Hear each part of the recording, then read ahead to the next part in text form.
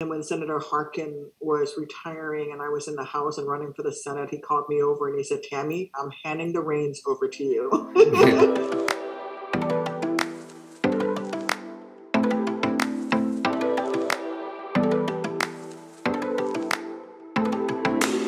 It's just sort of fallen to me to champion ADA issues, being a wheelchair user. And then when Senator Harkin was retiring and I was in the House and running for the Senate, he called me over and he said, "Tammy, I'm handing the reins over to you." I'm handing the torch to you. You need to be the torchbearer and you need to really represent the entire disability community, because you frankly wouldn't be here had the disability community not been there before you even became disabled. And he was absolutely right. I find myself being the go-to person on a lot of the ADA issues as they come up in Congress.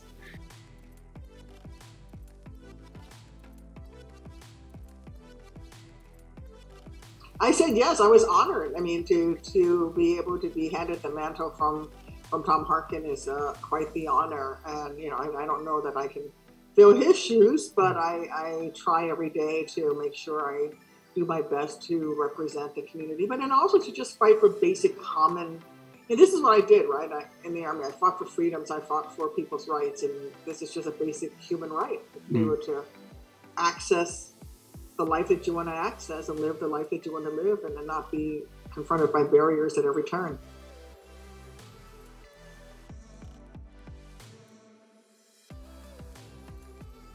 I have been working on burn pit issues for a very long time, and it started from just my own experience being exposed to the burn pits in Iraq.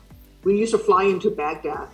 We were stationed in Balak, in Balad, and we would fly into Baghdad, into the green zone. And if you were on the ground looking up, the sky always just looked a little overcast. It didn't look anything, ominous. But flying through about a 50-foot, 100-foot layer of basically brown scuzz in the sky, we used to burn the air crew's lungs. You go through there, you're like, oh man, my eyes are watering, my lungs are burning. And I had always said there was going to be some respiratory illnesses. And then I started working on Agent Orange issues within the VA. And it was under President Obama and Secretary Shinseki that we finally granted benefits to veterans based on presumptive benefits. So if you develop ischemic heart disease, if you develop leukemia B, and you were in Vietnam, we're going to presume that it's because of your Vietnam service. We no longer force veterans to, prove that their illness was caused by Agent Orange. We just presume.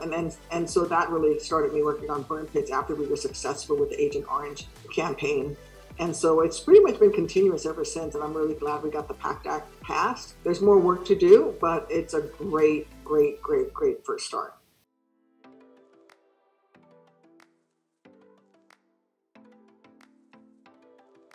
Yes, so I wrote a piece of legislation called the ASAP Act to make all of our transit stations accessible. All stations accessibility program, ASAP.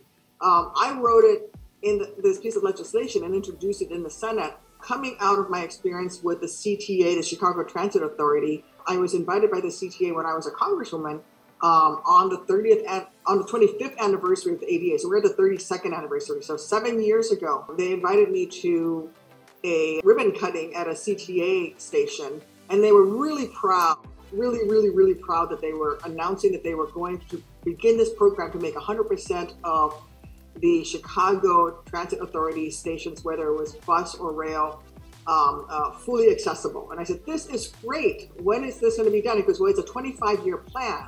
And I looked at him, Dorval Carter, who's the president of the Chicago CTA, and I said, so you mean a half century after the passage of the ADA? Yeah. when we can count on this? And then he went, well, wait, if you put it that way, it sounds terrible. I'm like, yeah, it is terrible. Number one, let me just say that it's great that you're doing this. And I said, why are we here 25 years later and when we still have stations that are not accessible? I still to this day don't use the L in Chicago because not all stations are accessible, right. and you never know if one is going to be or not. And he said, well, it's because we have a limited amount of money, and ADA accessibility has always been a priority for us. It's always been in the top 3, but we only have enough money for the top 2. And when I have to choose between safety as in buying a new train car or safety equipment for the train car versus building a ramp, I'm going to choose buying new safety equipment for the train car. And I said, so what will fix that? He goes, well, we need money that is sectioned off, that cannot be used for anything else other than accessibility. And that would allow us to do this faster. So I was like, great. So then I wrote the bill at the federal level. And when we were starting to work, when the President Biden was sworn in and Mayor Pete, Secretary was appointed, I said, and I'd known him from previously, and I said, listen, we got to do this. We have to do this. And let me tell you what I'm trying to do. I invited him out, and he toured one of the CTA stations where this work was going, and I explained what we were trying to do. I said, we can make this happen in 10 years if we fund this. And so in the bipartisan infrastructure deal, we ended up losing half the money.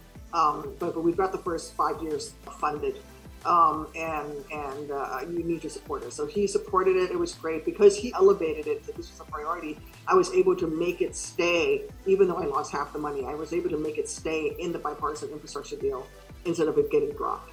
So this will be nationwide. So what we did was we put aside federal dollars that, first off, the legacy system, but all transit systems can apply for to get those dollars to help them make all of their stations accessible. Not just for like wheelchairs, but it's got to be vision, hearing, cognitive disabilities as well. When you have to buy a ticket and it's all touch screen, and that doesn't help somebody who has a visual impairment. Cognitive, if you don't make your app on the cell phone app something that is friendly for those with cognitive impairments, then it's not accessible. So this covers the full range of disabilities.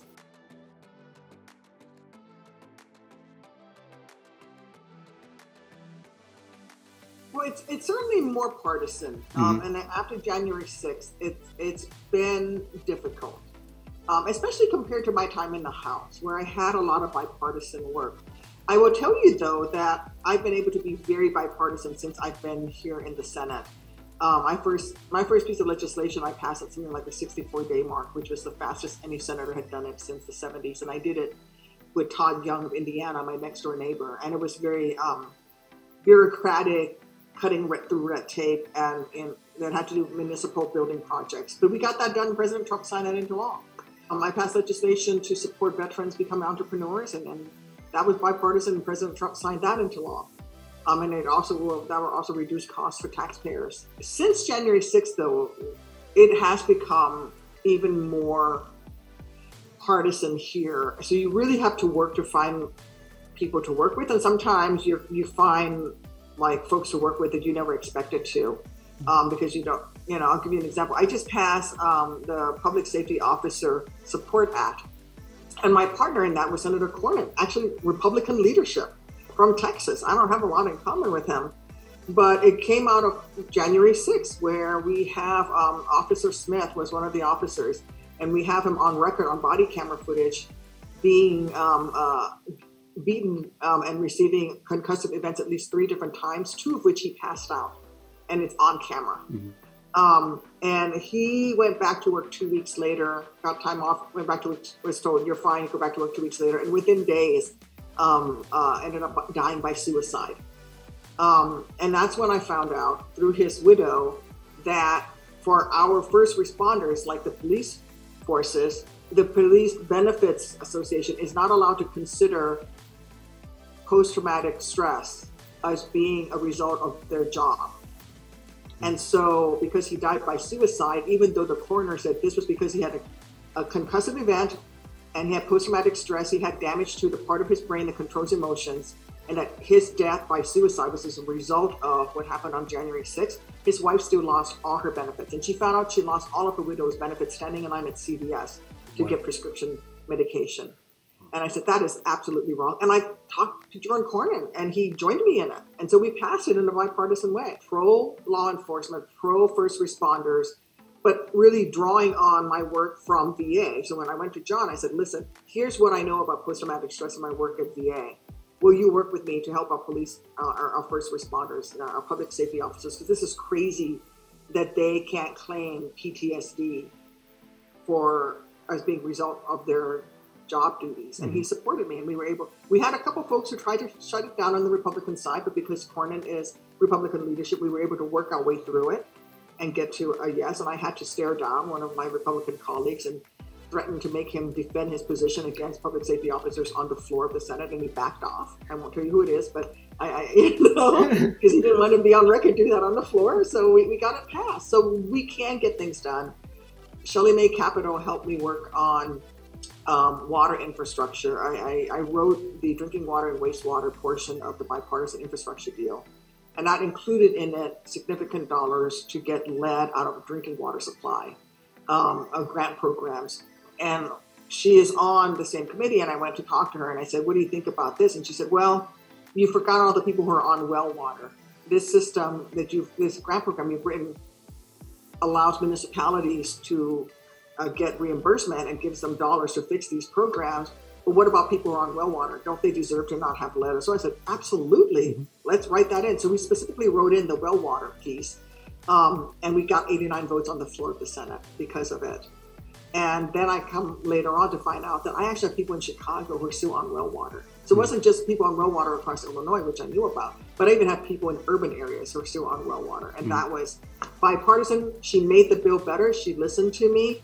And even though we rarely vote the same way on a lot of things, we got 89 votes on the bill, and I'm really proud of it.